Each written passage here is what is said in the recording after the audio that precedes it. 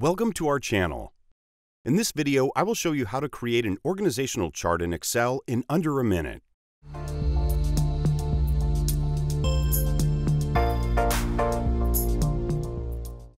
Today we will show you how to create an org chart ASAP, how to modify the org chart, and how to export the structure to PowerPoint or Word without any trouble using a single click.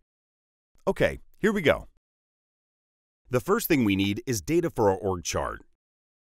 In this example, I'm going to show the organizational chart for the IT department. Now create the initial structure. We have the position names. Each column represents a different level in the structure. Now install the free organizational chart generator. Don't worry, it can take seconds. Download the zip file from our website and extract the content into your Documents folder. Switch back to Excel and click on the Developer tab. Locate the Organizational Chart Generator add-in. After the successful installation, you'll see the Org Chart tab on the ribbon. Let us see how the add-in works. Select the range which contains data. Click on the Org Chart icon on the ribbon. Your org chart will be ready in seconds. If you want to change the default view, use the Chart Layout Manager. With a few clicks, you can rearrange your structure. You can change the branch layout for the selected shape. What happens if we want to add more people to this structure?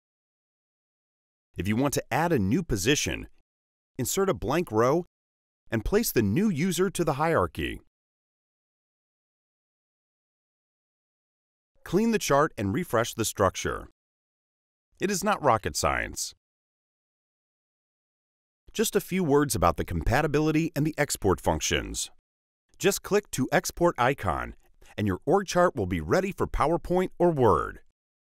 It is worth working with SmartArt. The add-ins is compatible with Excel 2013 and newer versions. Our add-in saves you time and boosts your productivity. If you want to learn all about Excel, visit our website and subscribe to our channel. Thanks for watching this video.